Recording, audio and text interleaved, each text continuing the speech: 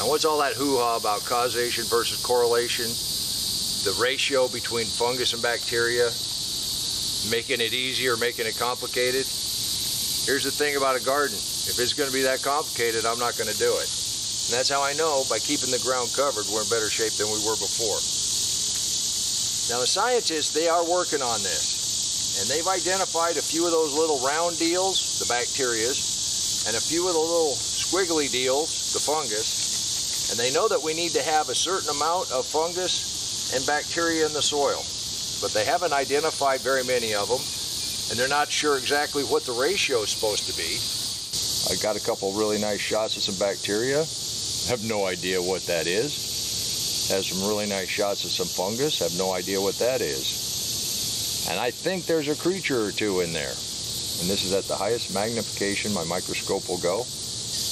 I'm just showing that we have some life in the soil. They kind of have an idea what that ratio is supposed to be.